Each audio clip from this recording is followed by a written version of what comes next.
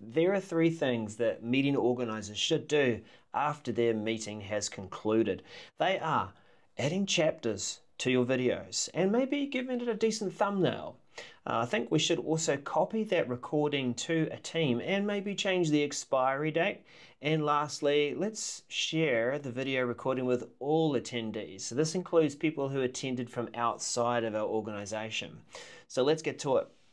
We have the meeting recording, it's in the chat. It could also be on the recap tab, but let's open it up from my personal view. Right, so let's go into our view of the video, and here it is in Microsoft Stream. Of course, this is where our videos are stored.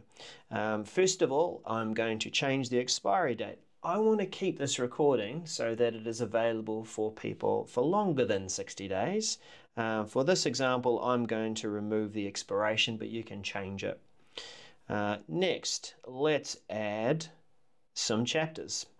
Now, there's 2 steps to this. First of all, we'll go over to our video settings and we'll turn chapters on. So this makes chapters available in our video so that we can add them. And we'll also add a thumbnail. Now, what I have done already is I have exported.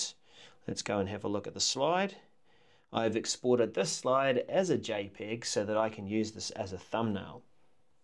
So if I go back over here, not too happy with the frame that has been chosen from the video. You could use that if that's convenient, but I want to sort of get rid of the people on the side in the video gallery. So I'm going to choose to upload a thumbnail, and we'll choose this very bright and colorful thumbnail, and we choose done to confirm that that is what we want to do.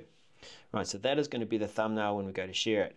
Back to our chapters, we've turned chapters on, and we could click go to chapters here, or we can click on chapters on the tool panel. Right, so adding a new chapter. The chapters are going to be added at the point where your playhead is. That's when you've played up to a certain point. So I do like to start off by at least having 1 chapter at the 00s so that we can at least say that that's the beginning of the video. Easy to get to the beginning of the video. That's the intro. And you might choose to take this video down, trim it, and then get rid of the, I guess, the beginning title that Teams adds. But if we play through, I'm just going to mute there too so we don't have to hear it.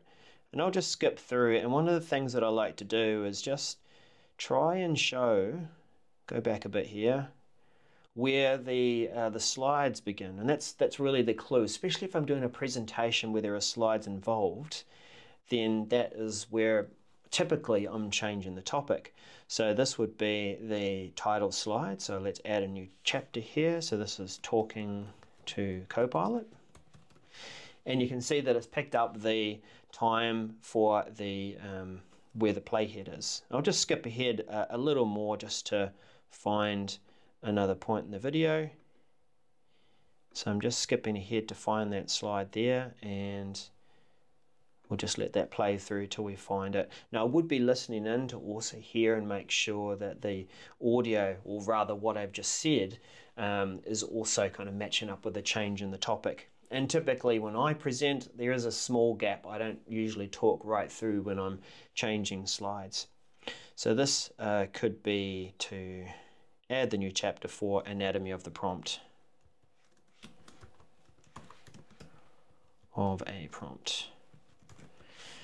Okay, now you could go through and make that for each slide. If you're using Teams Premium or Copilot, you might have the AI has done this for you. It's gone through and picked up when you have picked up the key slides that are part of the presentation. Particularly if you're using PowerPoint Live, which is actually a bit later on when I change to using PowerPoint Live. I think it's a bit further along here. Here it is. That it starts to understand and know that that's where I am presenting slides. So when that's turned on, it may have already created those chapters for you. But you see the importance of adding chapters. And really the goal is to make it more consumable for people when you go to share the recording with them. Now the next thing that we can do is make sure that this recording is in stored in the place where it should be. If this was related to a project, then the recording should be stored there. But I've organized this meeting. I have it's stored in my OneDrive because I was the meeting organizer, and so I need to really move the recording from there to the right place. And it's very easy to do from YouTube.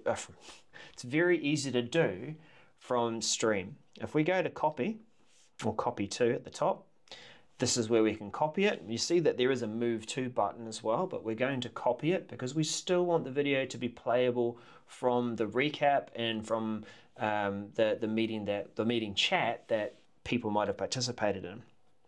So I'm going to go through and maybe just drop that into the appropriate team, and we'll copy there. So that quietly copies the recording over to the right place, and that way at least we've got that recording available in our team. It also copies over the chapters, it copies over the transcript, and because it's within our organization. So that's great, really useful. Right, so our last thing that we want to do is make sure that the recording is shared with everyone who attended the meeting. This includes people who are from outside of our organization. People who attend the meeting inside of our organization already have access. Teams takes care of that. So when they go, let's have a look at Laura's experience. Laura can click on the recording and it's going to open up in Stream, and of course she's going to have no problems watching that video. Easy peasy. But what about someone from outside of our organization? Now I've shared this with Megan. She's in a completely different Microsoft 365 organization, but she could just as easily be from an organization that doesn't use Microsoft 365, maybe Gmail, maybe some other email service. So we're going to first of all look at what her experience is, and we might be very familiar with this. When we attend meetings, we go to click that little thumbnail and we can't play it. So this is Megan, different organization, opens up the meeting, goes to the meeting chat. Okay, and here's the recording, but what do you expect to happen?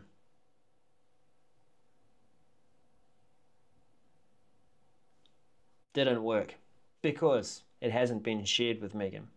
It doesn't happen automatically because I guess it's a safety feature that if you said something that you needed to, edit out, or maybe you needed to fix something up in the recording before you share it with the organization or other people outside, then you've got the ability to do so before you share it. But what we often forget to do as meeting organizers is make sure that people can see that recording. So we can do this. Let's go through again, back over to Daryl's experience. Okay, and I'll use share, and we'll use the share button to go through and make some specific choices. We're used to seeing this dialog box, this window that pops up to say share it, and you might go through the steps of adding the names of the people that you want to share it with, but maybe there's 30 or 40 people and you don't really want to type up all the names. You can see down in the managed access that the two people from my organization, that's Laura and Matt, can already view the video. So that's already taken care of, but Megan doesn't have access, and maybe 30 other people that attended don't have access as well. So rather than typing people's email addresses in here, I'm going to do quite an elegant little workaround. I'm going to go to change the link settings, and I'm going to copy the link. Now I will use people who have existing access, and I'll apply that. Now that seems a bit strange. I'm wanting to share it beyond Matt and Laura. I want to share it with Megan. But when I copy this link, and I'll go back over to the Teams chat, and I'm going to just say, well, we'll just paste it in here. Right. So this, it gives me a warning to say that one or more people in the chat will need to have permission to access this. It knows and it's checked that there's someone from outside of the organization and they aren't already on that access list to be able to see the video. So what we can do is change that permission directly from chat before we post it. Let's do that. It is people with existing access, but there's one other choice that I have now that I've pasted it into the chat, and that is people currently in the chat. And that's brilliant because it's going to pick up on the names of the people that attended the meeting, and it's going to send them an email, or rather make it available to them so that they can potentially access it. Right, so let's do this. Let's go through and click apply. Note that I have left it to can view. They don't need to edit the video. So it is people currently in the chat, and people who join the chat later will need to have permission again. So this is a point in time where I'm setting this permission. So I'll send that through. Good. Now let's go over and have a look at what Megan can do. Right, so there is the recording. And when Megan clicks on it, right, and so now we start to go through the process of confirming that I really am Megan and this link is really intended for me.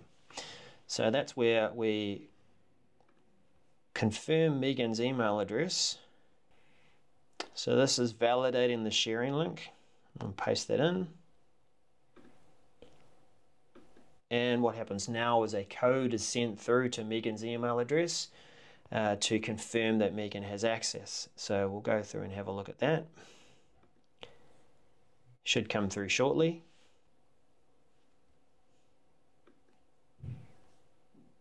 And we just copy that code and go back to the video and paste that in. Now there's one other thing that Megan might do just to make it easier to go back and view that video for a period of time. You can get it to keep her signed in. So this effectively is like a temporary sign, and it's going to just keep her signed in for a period of time. So when we verify, then now Megan can see the video. And that can play through. Now just to show you, maybe Megan closes this down, needs to come back and watch that video again. So back in the chat, she can click on the video and it opens up, it signs her back in so she can watch that video. Okay, so it's important to be able to do this to make sure that people can view that video. We've covered 3 things that people should do if they've organized a meeting as a way of following up. Add chapters so it's easy for people to consume this video and jump through. You saw that Megan even could see the chapters. You should copy that video also to the team that you might also be storing this information. If it's a project meeting, for example, then you can copy that recording over. Change the expiry date too, for example. And lastly, share the video so that everyone can watch the video recording. So that was Daryl as a Service with 3 things that you should do as a meeting organizer afterwards. If you like this kind of content and you want to know more about working best with Microsoft 365, then you know where to find me and you know what to do. We'll see you again soon. Bye for now.